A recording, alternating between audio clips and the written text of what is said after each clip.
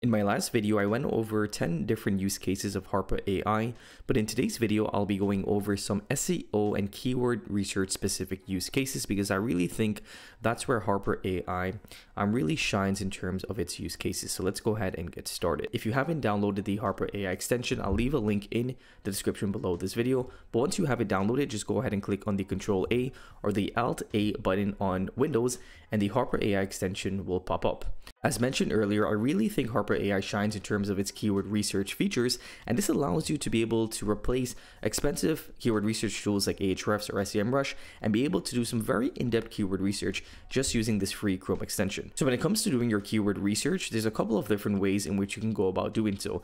You have the keyword report, which will create a keyword report and SEO content from one keyword. You can extract and research SEO keywords from competitors' articles, or you can use the keyword strategy generator, which will provide a detailed strategy for any SEO keyword. So let's go ahead and start with the strategy generator, and we're going to do this for the keyword, which is the best wireless headphones. So we went ahead and entered the keyword in which we're doing research on, which is the best wireless headphones. And as we can see here, we get a title, we get some FAQs for that specific keyword, and we get some related queries. Now, this is obviously good if you already have the keyword in mind that you want to go after. But if you don't have a keyword in mind, then there's a couple other prompts in which we can use. But we're still getting some really good information from this prompt. As you can see, we're getting related questions, the long tail keywords. We're getting some variety of keywords in which we can use. So we have best wireless headphones, noise canceling headphones. We can see here what type of keyword that is, if it's informational or transactional. And we see how many times we need to include that keyword within that article if we would like to rank for that specific keyword. Bluetooth headphones, top rated wireless headphones, and so on. So as you can see here, a variety of different keywords and ideas in which you can use within your article if you would like to rank for that specific keyword.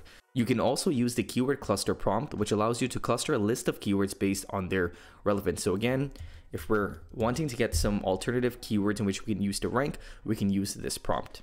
Okay, so this is the content in which we were able to get back. We see the cluster of keywords here, which is kind of similar to the first list in which we got back. But again, we're just gathering as much information as you can about that keyword. So then when we're trying to write our content, we can just go ahead and plug this into ChatGPT and write an SEO optimized article. If you're doing keyword research and you need to get some specific information that none of the prompts work well for, you can actually go ahead and ask your own question, because again, this is based on ChatGPT or GPT-3.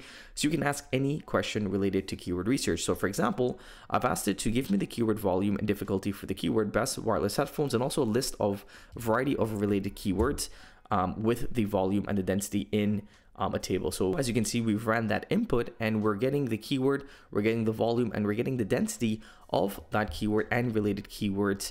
So you can create your own prompt for any research questions that you have when it comes to doing your keyword research or any SEO task that you have, and you'll be able to get that answer back. So again, we asked it to give us information on the best wireless headphones. So we see the keyword, you see the volume, you see the density for that keyword, and we also see variations of that keyword. This is really good because it allows you to not have to rely or pay for an expensive tool like Ahrefs or Ubersuggest, and you can do all of your keyword research right within Harpa AI. So those are some of the prompts that you can use when it comes to keyword research.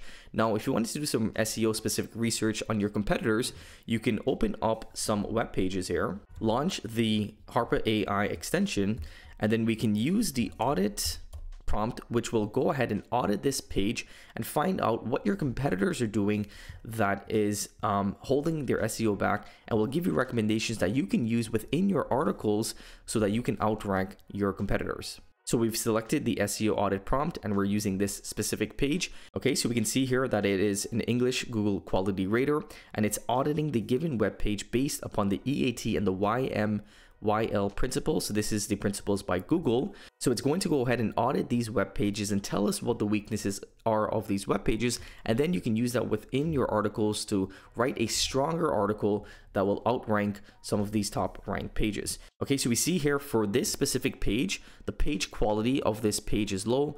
To improve the page quality and make the content more user-friendly, follow the following recommendations, which is provide a clear and concise introduction, remove unrelated content, add more detail about the author, provide more in-depth reviews, arrange the content in a user-friendly manner, make sure the content matches the user's search intent.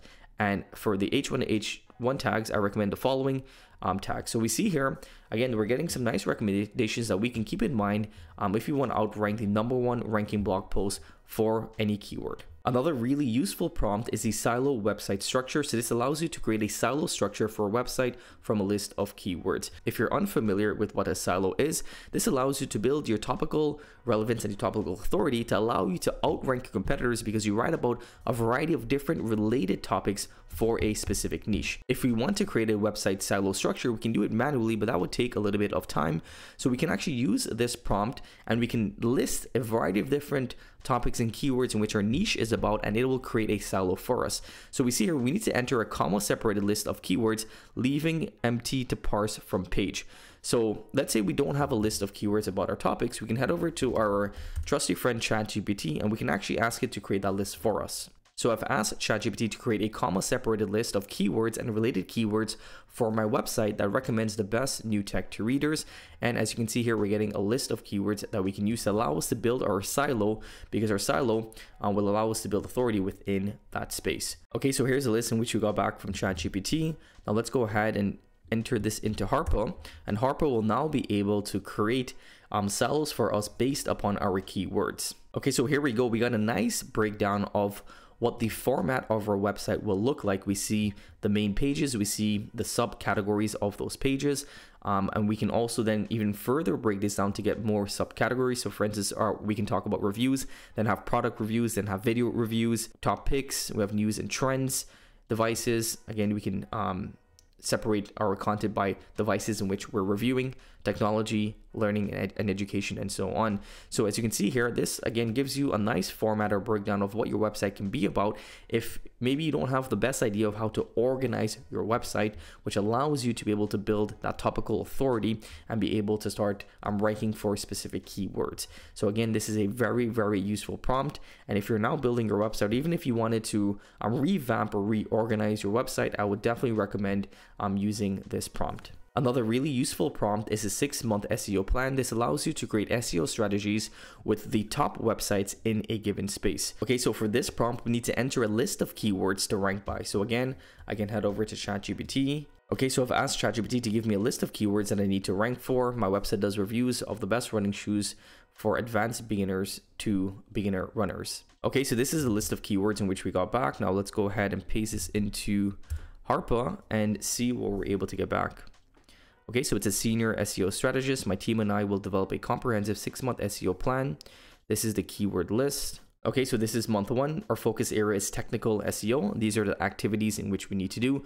We need to do an audit. We need to optimize the website speed, implement schema markup, ensure website is mobile friendly, use Google Analytics and Search Console. Month 2 is focusing on page SEO, keyword research, optimizing existing pages, creating new product pages, using internal linking. Month 3 is focusing on off-page SEO, which is creating a link building strategy, reach out to other fitness and running websites for guest blogging opportunities and backlinking, encourage customers to leave product reviews, utilize social media platforms to promote our products and engage with customers. Okay, and month 4 to 6, we're going to do a combination of technical, on-page and off-page SEO strategies. So those would include monitoring your website performance and making adjustments to SEO strategy, continuing to create high-quality blog posts, focus on building brand awareness, analyzing and monitoring competitor strategies to stay competitive in the marketplace. Overall, this is a pretty solid plan for you to follow, especially if you don't really have much experience in SEO. You can use this tool to allow you to be able to really figure out what you need to do, especially when you're starting off a new website. And even if you do have some experience with SEO, sometimes you can kind of forget some things. So this allows you to really have a good plan and to be able to follow that plan to allow you to grow your website a lot quicker. So those are some of my favorite SEO specific prompts and use cases from Harpa AI. As you can see, they're very, very useful and you can use them for a variety of different use cases. You can do keyword research, you can do content strategy research, and you can do overall SEO strategy. So if you guys haven't tried out Harpa AI as yet, I highly recommend that you check it out for yourself. It's a very, very good tool. It's currently free. I don't know how long they'll continue to offer it for free. I do imagine that they're going to have a paid plan soon. So if you'd like to use it to its fullest of capacities right now without having to pay, then I recommend downloading this extension to your computer. As always, I hope that you guys enjoyed today's video. If you did, let it be known by giving us a big thumbs up and subscribing to the channel if you haven't already. Until next time, stay well.